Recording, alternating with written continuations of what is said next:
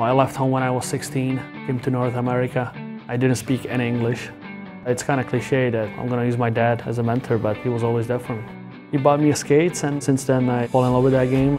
I watched hockey highlights every Sunday morning from the NHL, and every time I was watching those highlights, I'm like, well, maybe one day I can be one of them. So every time I stepped on the ice, I made it count, and I try to do my best to be on those highlights one day. Hopefully that some other 6-year-old can watch me on Sunday morning and say, oh, I wish I could play like him. But until really playing that first NHL game, I was skating around, I was like, oh my God, I really made it.